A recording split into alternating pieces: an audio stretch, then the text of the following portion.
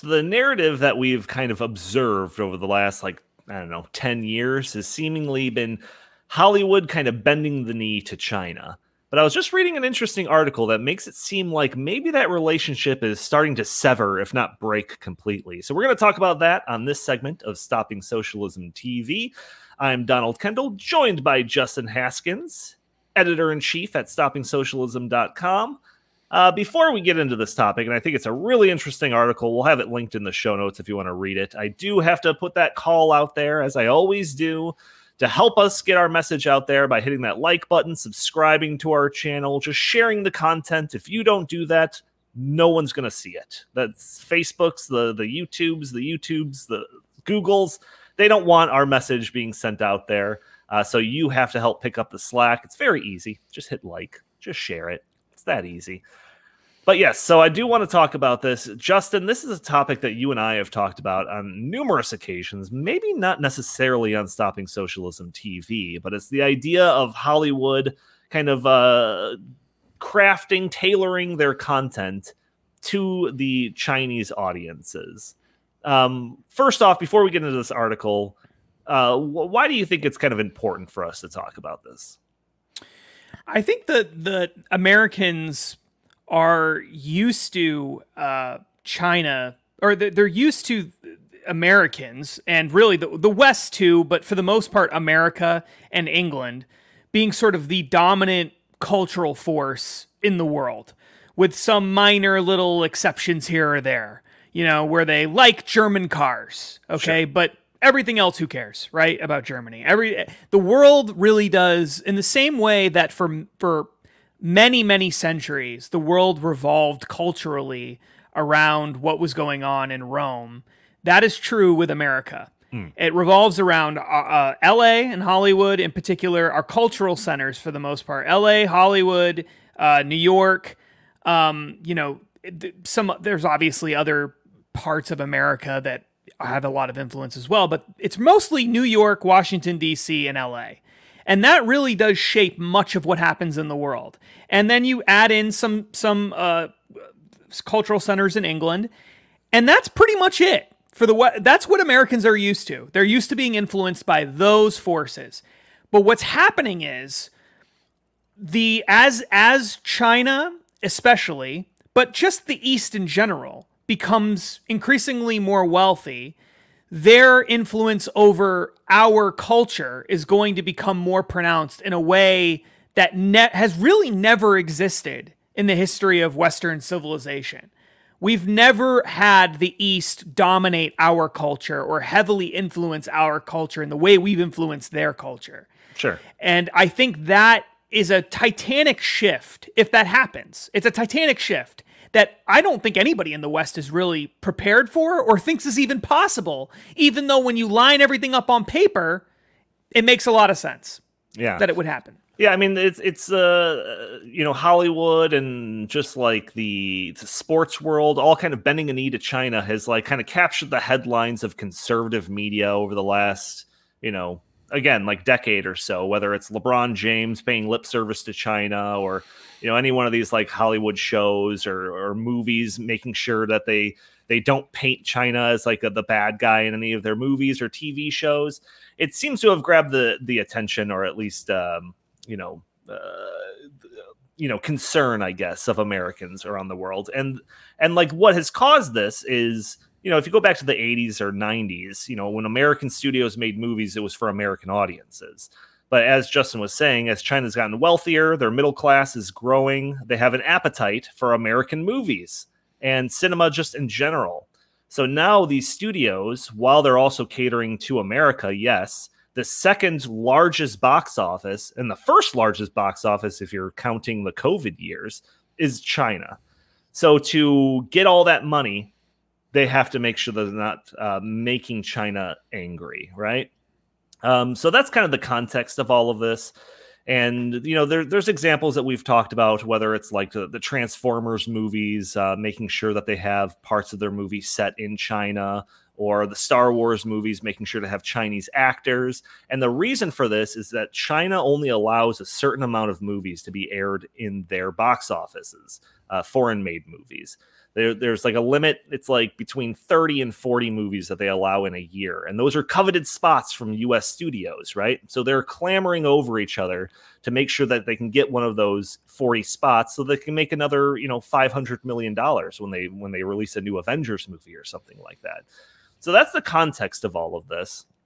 And there's more examples of different stuff. One of the more recent ones is the Top Gun sequel. The main character, the Tom Cruise character, has like a Taiwan flag on his leather jacket in the original. But because the studio wants to make sure that they're not upsetting China, they remove that flag. So they're essentially rewriting the history of that franchise to make sure that they can get one of those coveted spots to be released in Chinese box offices.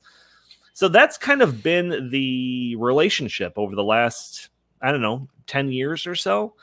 But there's a new article here that I was reading that I found super interesting. It was on The Hollywood Reporter, which has got their finger on the pulse of anything that has to do with movie studios and Hollywood in general. And it is titled, "From Deal Frenzy to Decoupling, Is the China-Hollywood Romance Officially Over?" So they go through a couple of reasons why they suspect that it is over. And a couple of the reasons are pretty interesting. And I kind of want to get your opinion on this, Justin, and the listeners too, if you want to leave comments in there. But it starts off with kind of the multiple examples of how China is increasingly impossible to please. So like I said, these movie studios are clamoring over each other to make sure that China is not angry with anything that they're presenting so they can get one of these coveted spots. Make sure not to make China the villain. So there's the example of the Red Dawn remake, which you've probably already forgotten about. It was so forgettable of a movie, where the movie was filmed with China as the bad guys, the invading force that the Wolverines had to pull together and fight off. But they had to change it at the last minute and have North Korea be the bad guys. So it required 6 months of more filming and all these digital whatever. Put Chinese locations and actors in your movies. I already mentioned that. Don't refer to Taiwan as a country. I can refer back to John Cena's embarrassing apology video. But then there's it's gotten even worse recently. So there's this example of a filmmaker, the director Chloe Zhao, who won Best Director Oscar for her recent movie No Man Land. But then she was subsequently scrubbed in China. And the reason for this is that she has some quotes in a 2013 profile on herself that was not too China-friendly, we'll say. And so here's the quotes. She was talking about the inspiration for her first film. It says, "It goes back to when I was a teenager in China, being in a place where there are lies everywhere. You felt like you were never going to be able to get out. A lot of info I received when I was younger was not true, and I become very rebellious towards my family and my background." So even though a Chinese, national won the Oscar for Best Director, China was not happy with this quote, and the Oscars were censored in China, and then she's basically been scrubbed from the memory of China, right? And this is particularly rough for Disney because A, they were really trying to promote the fact that she was a Chinese national because they want to be cozy with China, right? To get more of their movies in. This director is making one of the new Marvel movies that's going to be hopefully released in China, hopefully for Disney, obviously. But because of this quote that was uncovered, this 8-year-old quote, that movie, a $200 million budget movie called Eternals, Marvel movie, might not be released in China. So they might take a bath on this. Isn't the magic of movie making so wonderful, everybody? So, it's just like they're bending over backwards to placate to China, and then an 8-year-old quote surfaces and it potentially destroys their profit over a major Marvel movie. And there's a whole other bunch of things like this that is just making it seem like it's so difficult to please China, even when you're trying. But then it goes into how China has been building their own equivalent of Hollywood. and they're trying to make more and more movies that they don't need to rely on American movies. There is a nice little chart here in this article that I was referring to that kind of shows the comparison of box office numbers from China and the USA. Whereas you could see the trend line is the gap is narrowing between China, which is historically number 2, and the USA, which is historically number 1. Obviously, 2020 is the COVID years. But if you were to just watch those trends continue, you'd see essentially China eclipse the United States. And so these are just a couple of things that are happening. Also, and I actually will give us credit for this, or people like on our side of the aisle, there's an increasing awareness of Hollywood's groveling to China. We know that this has been going on for years. This has just been like a thing that's, you know, talked about in the Breitbarts of the world and the Stopping Socialism, the Heartland Institutes of the world have been talking about this. And also, China's terrible human rights record is getting more attention too. Whether it's the concentration slave camps in the western portion of China with the Uyghur Muslims. And this is all kind of coming to light, and it's making it seem like Hollywood and just kind of the business world is super hypocritical, where they're going to, you know, boycott places like Georgia because of some voting laws. Yet they're still going to do all this business in a country that like literally has slave labor. So all of this is kind of culminating into this rift between China and Hollywood that seems like maybe this trend that we've been observing for the last 10 years is starting to fall apart. And a person that you wouldn't expect to speak out on this, Judd Apatow, has this quote where he says, instead of us doing business with China and that leading to China being more free, what has happened is that China has bought our silence with their money. So it doesn't seem like this relationship is in the, you know, is in the most healthy of situations. Justin, do you think this is just like an aberration, or are we seeing a reversal in the trend of Hollywood kind of groveling to China for that sweet China money? It's hard to imagine that they're going to leave all that money on the table, you know, forever. I mean, it's hard to imagine that. On the other hand, you know, I think that there is this clash that's going on in general between China and the Western world. And these kinds of issues are going to keep playing out over and over and over again because we're so intertwined, our economies, the West and the East, whether it's Hollywood or it's a whole bunch of other things, we're really intertwined. But culturally, we're totally different. And there's always been trade between the East and the Western worlds, like that's always been a thing, and there's always been some you know, communication that's existed between the sharing of experiences and all that, sure, but not in the way that we have right now. I mean, right now, China, if the United States decided, you know what, we don't care, we're just not buying anything from China beginning tomorrow, it's all over, no more, both the United States economy and the Chinese economy would be destroyed, like overnight. That's what would happen. We'd both be destroyed overnight.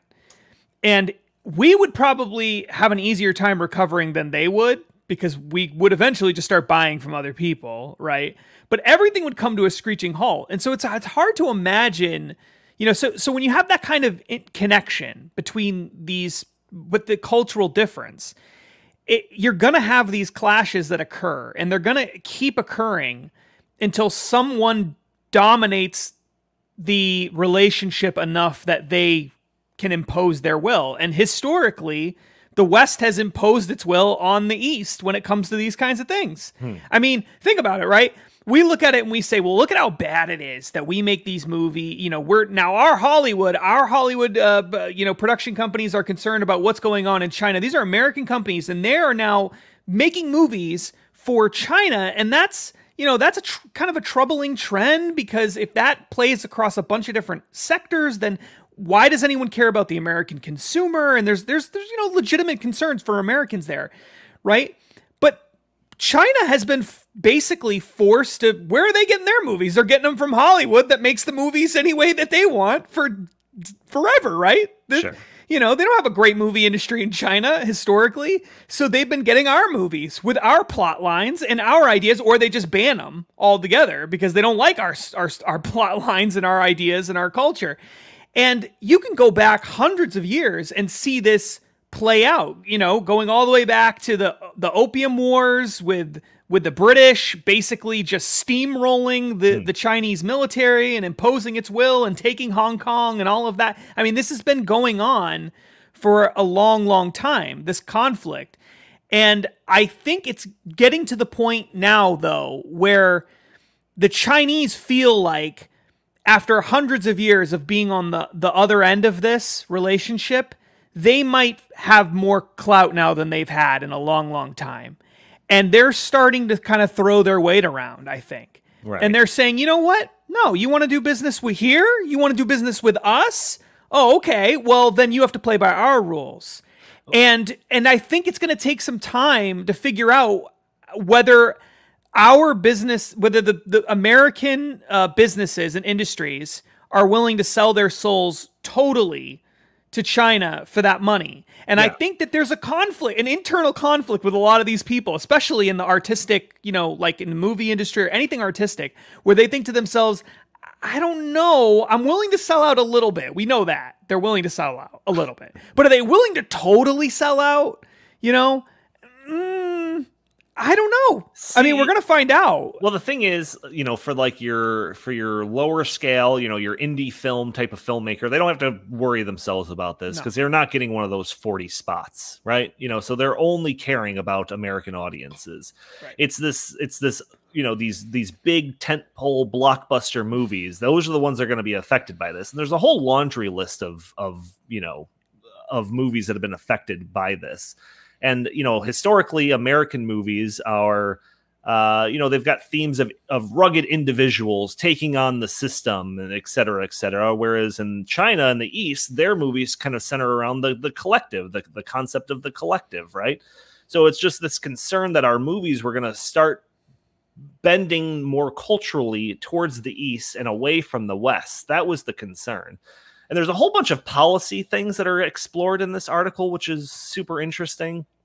One that maybe kicked off all of this was a deal brokered in 2012 by the then Vice President Joe Biden that basically opened the floodgates to this. There was a quota on how many movies. This deal increased the quota of U.S. movies that would be imported to China from 20 a year to 34, and it also increased the studio share of the ticket revenue from 13% to 25%.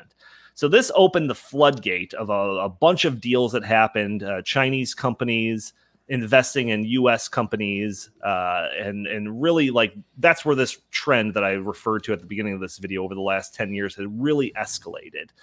But during the Trump years, with all of the trade war and all of that, and a couple of other things that were going on, it really started to sever these ties. And a lot of these deals that were kind of kicked off in after 2012 into 2014 all kind of started to fizzle. And there's a quote here from an attorney at Paul Hastings, who regularly represents Chinese studios and talent in their Hollywood dealings, said that we've gone from a tsunami to a small trickling stream when it comes to this deal making. So what we might be seeing here is a reversal of the trend line. I'm actually kind of hoping for it because I'm a big movie buff and I don't like having to placate the, you know, communist Chinese party when it comes to, you know, our Star Wars movies and stuff. So it's an interesting trend. I'm not sure if it's just like a temporary aberration or if this is kind of a long, you know, indicative of a longer trend. I am not sure, but I find it infinitely interesting. Yeah, I think one of the things that I also think is really fascinating about this is that, you know, the standard sort of libertarian approach to these kinds of to anything really is that, you know, the market wins always. The market will play itself out for the better, and we're always better off with, you know, a freer market, right? But what is interesting is as we've had globalization, increasing amounts of globalization, and as these markets have become more powerful in these, especially China really is the big one, that has just a totally different, culture, totally different ideas, totally different religious ideas, like everything is just completely different. The question then becomes, well, if we're just chasing the dollars, like if that's all we're doing, and we're just doing whatever the market forces tell us to do, then we should just do whatever China wants. Eventually, once they have enough wealth to sort of justify the movie industry making their movies for China, then that's what they should do, right? Yeah. That's what the market would have us do. And why would anyone care about? America has 300 and some odd 30 million people. China has over, is going to have billions of people, okay? Billions. By the end of the century, they're going to have billions of additional people compared to the United States, more likely than not. So why should Hollywood or any movie industry care what Americans want when we're just such a tiny fraction? Right now they care because we have the dollars, but compared to everybody else. But at some point we may not. And then what happens when we don't? Should they just not care? Well, and then a libertarian in response to this would say, well, then, there'll still be a movie makers that make movies for Americans, right? But they just maybe won't make movies for, but they'll make a lot of movies for China, but then they'll also make movies for Americans because Americans want movies that are different from the movies that are being made in China. That's what they would argue. Except the problem with that is if you're a movie studio, you don't necessarily, it costs a ton of money to make a movie. It's a massive, massive investment. And the idea that they would be making massive, massive investments on multiple fronts so that they can make movies that fit with multiple cultures probably doesn't happen. I mean, they haven't been doing that. Yeah. With these other cultures that we're talking about now. Why weren't they making movies that, proportional to the amount of wealth in XYZ country, right? Like France or whatever. Why don't we have more movies that are more directed towards France? They've got money. They watch Hollywood movies. Why don't we do that? Because it's cost too much money to make movies. You can't have a million different movies for a million different cultures. You have to kind of figure out what will capture the biggest audience, right? And you go from there. So I don't know that. So it is kind of a strange concept because if the market always wins, what happens if the Chinese market eventually wins? Not just on this, but on everything else. Like, then what? Then we just all are supposed to say, well, I guess China won. And they won, by the way, by being super authoritarian and all this other stuff. But I guess they won, and we should all just direct our products and services and aim them towards them because those are the biggest markets. And these corporations are all multinational, gigantic corporations. Who cares if they started in America, and who cares if, it's our ingenuity that built these companies? Doesn't matter. Now we got to chase wherever the dollars are, and the dollars are in China. I mean, I'm not saying that that's wrong per se, but it does present a gigantic problem. I mean, it really does. So I don't know how. I really would be curious to know how a purely free market type person would look at that question. Would they just say, yeah, I guess they win, so they get what they want and we don't get anything? Is that the answer to that? I mean, yeah, I don't know. And like I kind of mentioned the Trump administration and some of the increased kind of scrutiny of some of these deals from just Washington, D.C. was maybe causing this rift in the first place, but it was also happening on the China side of things. They were becoming a little bit more weary of the increased exposure of Chinese business interests with those abroad. And they actually kind of simultaneously, during the Trump years, started limiting state bank financing for outbound investments. So it was almost like there was, from both sides of this, there was this drive to kind of sever this relationship a little. Whether it happens overnight, it's not going to. We're going to see this play out. I just wonder if the trend line is going in the opposite direction of what we've noticed in the last 10 years. And if it's going to branch off into other things too, other industries, other entertainment industries, and I'm thinking of the NBA specifically. There's been a couple of things that have happened that have annoyed China, to to put it politely. Specifically, one of the, I think it was the Houston Rockets GM or owner or something like that, tweeted out a post that was in support of the Hong Kong protesters.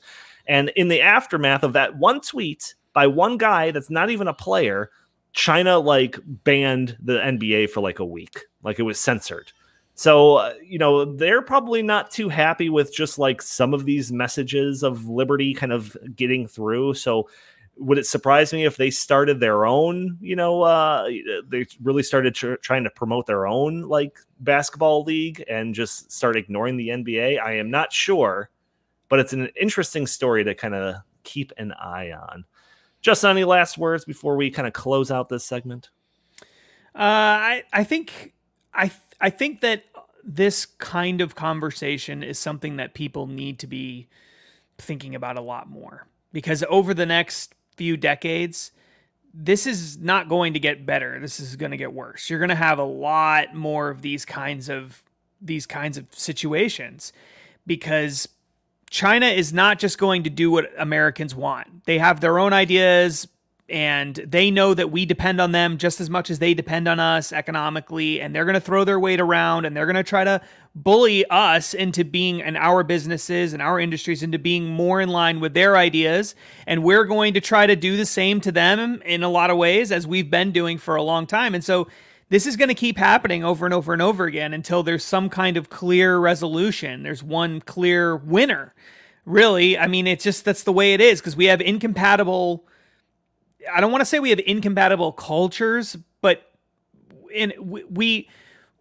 something has to give here. China either needs to become more like us, or we need to become more like China.